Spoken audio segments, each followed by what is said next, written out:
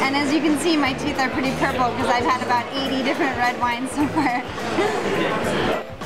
Well, there's some weird things about tasting wine when you're tasting like 100 wines, and my brother-in-law always laughs at me after he's seen me tasting, because you look at my teeth and they'll be just like bright red. They'll be just like completely terrible. There's a lot of different reasons why my teeth are this color, mostly because I've just been tasting a lot of red wine. I have a lot of people ask how to avoid that. When I tell them to brush their teeth off, and they kind of laugh, and mine always turn really black, so.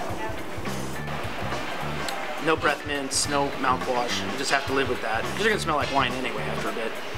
If you brushed your teeth, you have to make sure that the toothpaste is out of your mouth. Your mouth needs to be neutral. Toothpaste actually will really screw up the taste of wine. And you know, at the end of a tasting, I'll go out and go to a store and buy like a water or something. I look at people and they look at me like my teeth are falling out of my head.